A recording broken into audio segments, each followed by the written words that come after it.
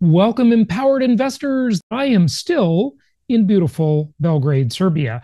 And it is a hot day here, but I must say it's not that hot. It's not any hotter than the summers I experienced as a kid. It's 86 degrees. I walked around the block just a few minutes ago. It's not bad. We have a name for this. We call it summer. Yet my phone is blowing up with severe heat advisory alerts. What's behind all of that? Well, I think it's just an agenda, but that's a whole nother topic. All right. What do we have going on in the real estate market? It might be summer outside, but let me tell you, the real estate market is kind of frozen. And it's been rather frozen since the rate hikes a couple of years ago. But I will say in the past several months, it's even more frozen because we are seeing a situation here where a lot of buyers, just the typical owner occupant buyers, not really you investors as much, everybody's kind of, it's kind of like a Mexican standoff, as they say. Oh gosh, I probably just offended someone. Sorry. So they're waiting for the Fed to cut the rates. And the sellers are saying, hey, look, we don't want to sell because why would we go from 2.75% to 6.5% on our mortgage? That's just crazy. We would get less house and pay more money. No one's doing that deal, right? We're seeing a very quiet real estate market in terms of sales volume, yet we're still seeing prices increase. And here, if you're watching on video, this chart is pretty interesting. It is the average monthly principal and interest payment on a 30-year fixed rate mortgage versus the median monthly household income. And as you can see, incomes have gone up, but also mortgage payments have gone up significantly in comparison to that income. There used to be this nice big margin where people were in a situation where they could get a lot of house for their money. And that's what people have been used to for a very long time, almost 5 years now. But now we're seeing a more normal type of situation where people are really, really struggling to buy this high-priced asset. And here's a question. It begs the question, what is it about people that make them think things need to return to the way they used to be? Why is it that housing can't just be for many years to come? Of course, there will be adjustments and ups and downs in this along the way, but the overall mega trend may well be, and I think it is, that housing is just a really expensive asset. It would be like someone asking, why can't everybody just afford a Rolls Royce instead of a Toyota? I mean, what's the answer to that question? Things do not have to return to the way they used to be. Housing does not have to get a whole lot more affordable. Now, we're on the verge of maybe a Fed rate cut, right? There's a meeting literally today.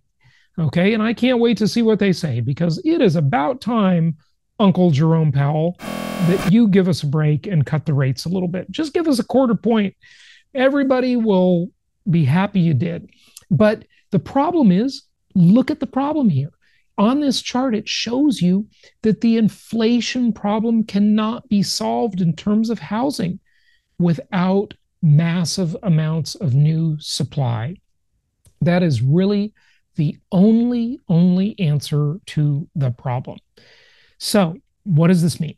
Well, it means that the rental market is underpriced, and it means the rents are too damn low. Remember that character running for office, years ago? The rent is too damn high. The rent is too damn high. The people I'm here to represent can't afford to pay the rent, cause rent is too damn high. The rent is too damn high. He had a point. But what makes you think the rent can't get too damn higher? I mean, you look around in foreign countries and people live in much smaller houses, flats. They accept a lot less for their money. They live in tiny little places. And that is normal around the world. It's only in the US that we have these high, spoiled expectations, right? I saw a funny thing on Facebook today, on Fakebook, and it was a woman who posted a thing saying she was talking to her uncle in Pakistan, and her uncle did not know what the word woke meant. And so she explained it to him. And his response was, these people in the West are just too darn spoiled. They've never had any real hardship in the last maybe 2 generations. And so they're just looking for something to do, and I'd say that's a pretty accurate statement. And when you look at housing and you compare it to that, it's just the expectations. They've been formed over the last 5 decades in an era where we went off the gold standard, where the government could spend without any tether, where, except for a few periods, we really had relatively low overall inflation compared to the rest of the world. And the expectations are in for a rude awakening. They're in for a big adjustment. Housing could remain just a high-priced, out-of-reach luxury for many, many years to come. I predicted during the pandemic that this would happen. One of the other things on a much smaller scale I predicted is that restaurants, the idea of going out to eat, that something, people didn't really do that very much in the 50s, at least not in the fancy way we do it today. They didn't have these food delivery services. They didn't have all these luxuries. They didn't go to nice places, and they certainly didn't go out often, right? Going out to dinner was a special occasion in the past, but it became this normal thing, right? And I predicted during the pandemic that going out to dinner would be a new, luxury thing. And in the US, that's certainly true. So there you go. Average monthly P&I payment on a 30-year fixed rate mortgage compared to median monthly household income. That gap has shrunk a lot, and houses have become a lot less affordable, which means that the difference, the arbitrage between renting and owning, renting is now really a better deal. And that means rents are coming up. It just takes a while for it to adjust. The rents are always lagging the prices. And if interest rates go down, the houses will get a little more affordable, but then the demand will increase, and that will put upward pressure on housing prices. So it's just a really messed up situation, frankly, the whole housing market. But it's a huge opportunity for us as investors at the same time.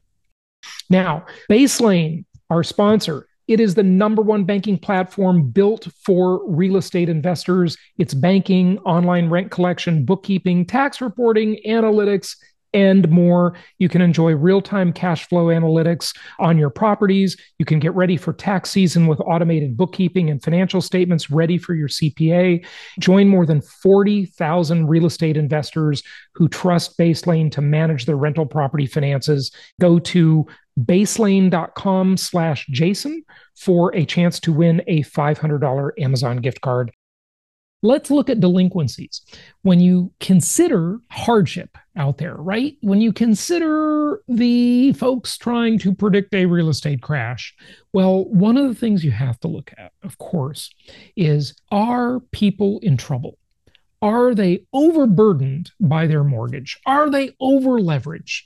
Are their payments on their existing mortgages just too darn high? Are they going to get into trouble? Are they going to go into default? Are they going to go into foreclosure? Well, not likely. Now, remember, it's a completely different story for people who are already owning houses, existing owners versus new people entering the market. The two are diametrically opposed. They have a completely different worldview. Entering the market today, high payment, unaffordable, et cetera, et cetera. Entered the market a couple of years ago, super low payment, incredibly comfortable, incredibly affordable house. But we're also going to compare this single family homes versus multifamily apartment complexes. And you're going to see that those two asset classes are also diametrically opposed. And think about this.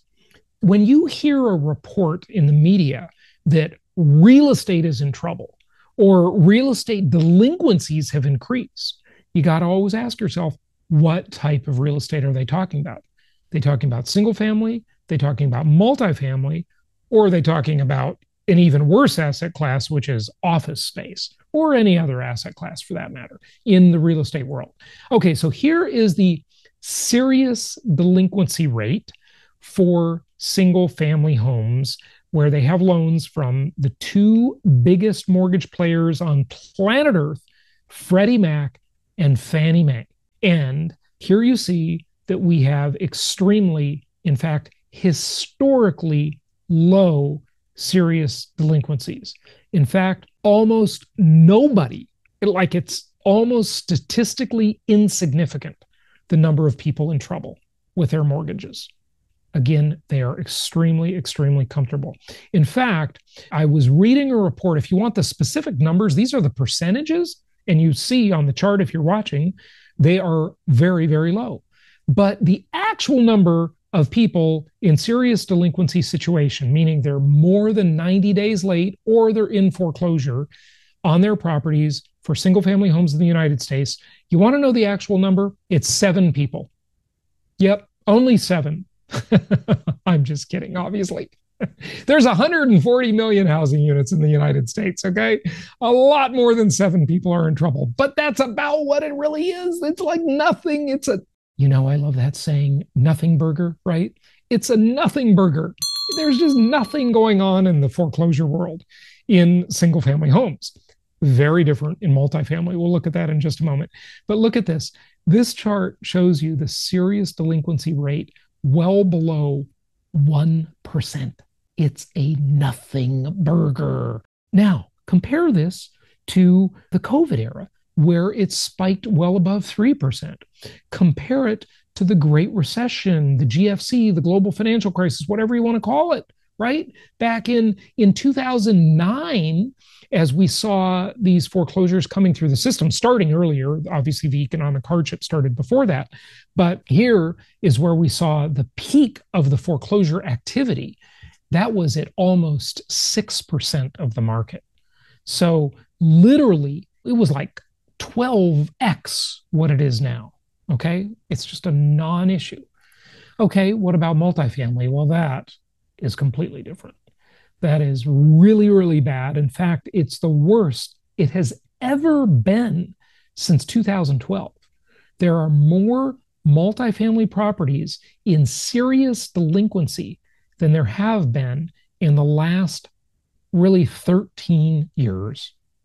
I mean, just digest that for a moment. This market is in serious, serious trouble. That's going to take a few years to work itself through the system, but it will work itself through the system because there is still a housing shortage in the United States.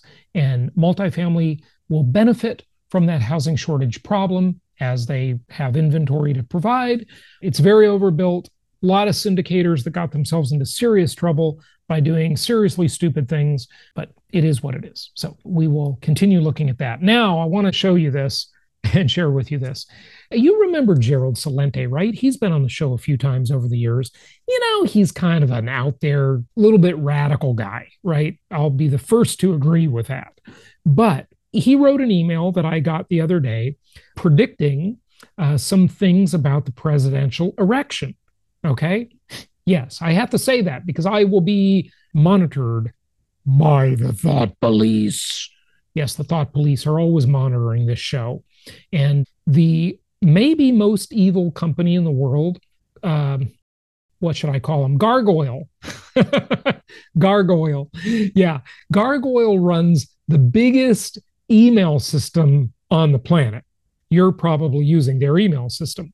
So, they have a corporate version that companies pay for, and then they have the free personal version called Gargoyle Mail that, you get for free, right? And obviously this company, Gargoyle, is scanning your emails and retargeting you and serving you advertising based on what's in your email. I mean, it's totally disgusting, right? This is an evil company.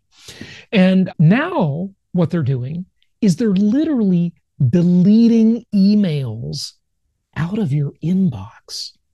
Here's what they did to me. And if you might see it on the screen, I posted this on social media. But of course, they don't serve it up to anybody. Anytime I post something that's, not in line with the narrative, like a very small number of people see it versus I post what I had for lunch the other day. I put a picture of my lunch and hundreds and hundreds and hundreds of people see it. I mean, it's just absurd. It's ridiculous. So Gargoyle sent me this notice saying that this was, and it says alert, phishing message detected post delivery for gsalente at trendsjournal.com.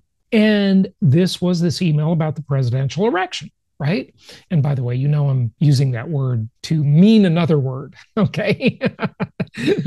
But yeah, so this phishing email, they said this was a phishing email. There was no phishing on this email. You know what phishing is, right? Where they're trying to obtain your address. There's nothing in this email that would, by any means, make it considered a phishing email. I know what phishing is. I know what a phishing email looks like. I am aware of these things. And they just deleted it. I skimmed this email when I saw it and it looked interesting. And so I saved it. And it's gone. I will never be able to read this email, and I will never know completely what was in it unless I call up Gerald, which, he's been on the show a few times, so I could ask him, hey, will you resend me that email? Well, Gargoyle will probably delete it again. I mean, if you don't believe the abuses going on, I mean, think about it. You cannot think about or evaluate what you never see. That's the situation we're in. It's Orwellian. So there you go. All right. Our next Wednesday meeting's coming up. We're talking about tax savings and asset protection with a totally new guest. JJ Childers is going to be on with us. That's Wednesday, August 14th. So register for that at jasonhartman.com/Wednesday and be sure to register for our upcoming masterclass. We do these every month and we love to have you join us, and it'll really help you become a more empowered investor.